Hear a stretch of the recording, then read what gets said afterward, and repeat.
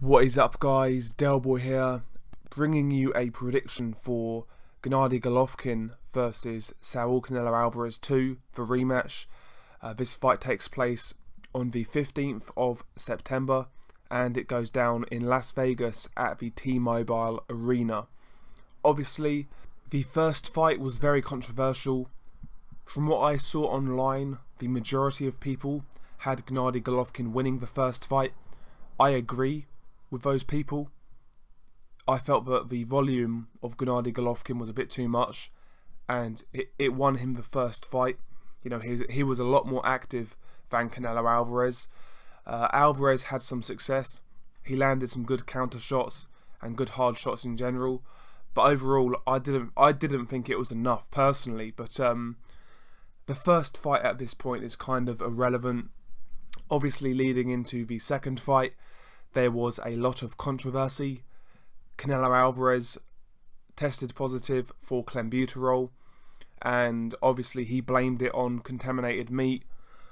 Whether you believe him or not is kind of irrelevant at this point. It is what it is.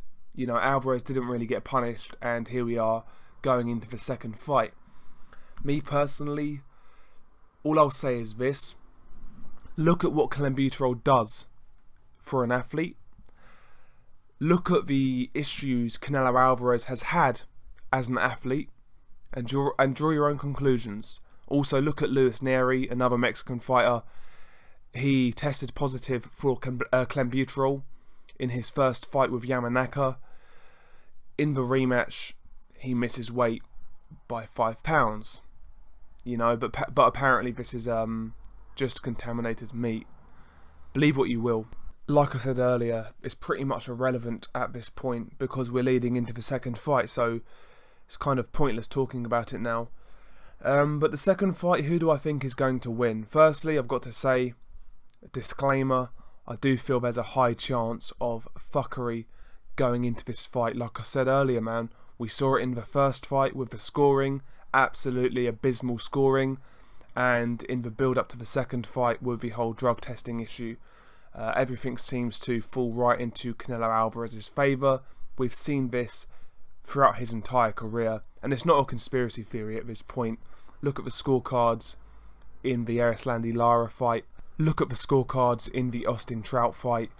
Even the Cotto fight, he clearly won that fight, but the scorecards were way too wide. Look at the draw card in the Mayweather fight. You know, some of the cards that Alvarez has got have been quite frankly disgraceful. And we're supposed to believe that this is a coincidence.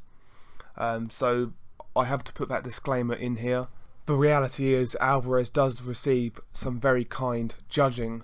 But going into the second fight, who do I think is going to win? Firstly, I feel that Golovkin coming into this fight does need to make some adjustments. I feel he needs to employ a similar game plan to what he did in the first fight from round 4 onwards in regards to pressure and pressing Canelo Alvarez, forcing him against the ropes, forcing him to backpedal. I feel that Golovkin obviously needs to do that again because that's where he did have his success, but this time around Golovkin really needs to incorporate body work.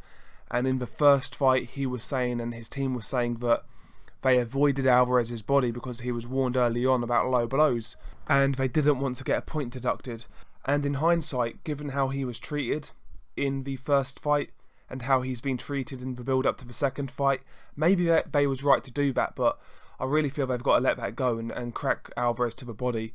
You know, like I say, Alvarez in the past, his stamina has been questioned, his conditioning has been questioned also, so if Golovkin can start sneaking some body shots in there while he pushes Canelo Alvarez back, while he makes Alvarez work hard, it's only going to be good for him, you know. I feel that Golovkin is a really good body puncher, but that's one thing in the first fight that he really didn't show because he was too worried about getting a point deduction.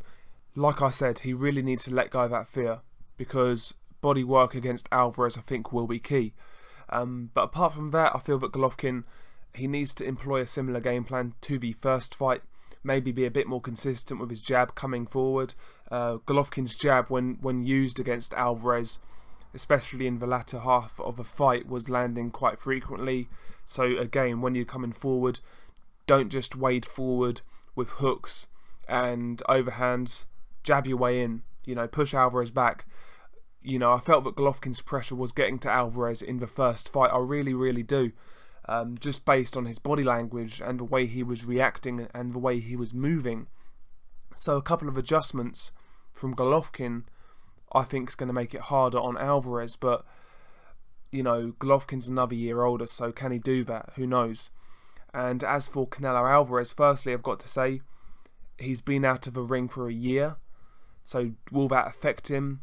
Will he be rusty? Who knows? But, you know, ultimately, Alvarez only fights twice a year anyway, really. So maybe it's not going to have that much of an effect. Alvarez, in the first fight, he was countering well when Golovkin was coming forward. But didn't really dent Golovkin at all. I feel that Canelo in the rematch, again, when he was moving backwards, one of the issues I had with his performance was the fact that he was moving backwards, and yes, he was evading Golovkin at times, but when he was actually moving, he wasn't really punching. You know, I would like to see Alvarez on the back foot use his jab, you know, when he's going backwards, because when Canelo was in retreat, he wasn't really letting his hands go at all. You know, Canelo really does kind of set his feet to throw his shots, and that's all well and good. He lands good shots when he does that, but on the back foot, he needs to be more active. He really does, because he could give away rounds by kind of milling and not punching. So I would like to see Alvarez be more active when he's moving backwards. Also, I felt that Alvarez, when he went to the body of Golovkin, he was having some good success in the first fight. I've got a sneaky feeling that Golovkin doesn't like body shots. I would like to see Alvarez be more. I would like to see him concentrate on the body more, also, because Alvarez is a very good body puncher. You know, he throws those shots downstairs very well with good power. When Golovkin's coming forward, I think they're going to be there. The uppercut to the body, in particular, I think Alvarez throws that shot very well. I think that's going to land. And Alvarez, to me, again, just a couple of adjustments from the first fight would make him a much harder proposition for Gennady Golovkin. But yeah, they are pretty much just some of the improvements both guys need to make in regards to going into the rematch. I would list more, but I'm kind of strapped for time, I've got to be honest. Who do I think is going to win the fight? Let's just get to it. I'll be honest, I feel this fight is going to be very close again. I think it's going to go to points, and I feel we are going to get another controversial decision. I think, to the disagreement of many fans, Alvarez is going to win this on points. A lot of people out there will feel that Golovkin wins the fight, but the judges are going to give it to Alvarez. And pretty much since I've had this channel, that's the first time I've made this type of discrepancy. But with Alvarez fights, it's just got to be done. Look at the history, you know, it's crazy. It really is. I can't really be picking Golovkin winning the fight on points if I think it's going to be close. I think if it was an ideal world, I would pick Golovkin on points. But, you know, I think any old reason to give it to Alvarez, they're going to take it.